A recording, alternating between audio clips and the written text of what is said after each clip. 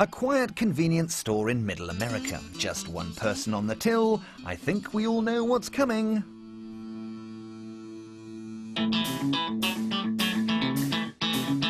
So we've got the lone shopkeeper.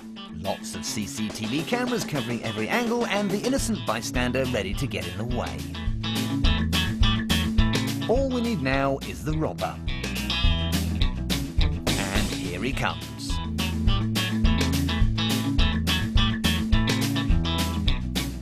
It's not supposed to happen like this.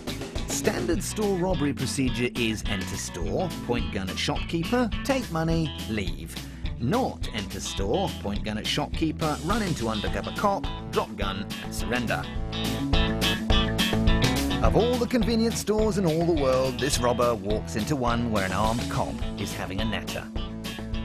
As the cashier dials 911 and calls for backup for the lone copper, the supposed burglar is left face down on the floor of the shop wondering where it all went wrong. Other customers are discouraged from entering by the man pointing a gun at them. And eventually help arrives and the robber is carted off into custody. So next time you're thinking about doing over your local corner shop, a quick check inside to see who's at the counter may be in order, or you could find your criminal career ending before it's even begun.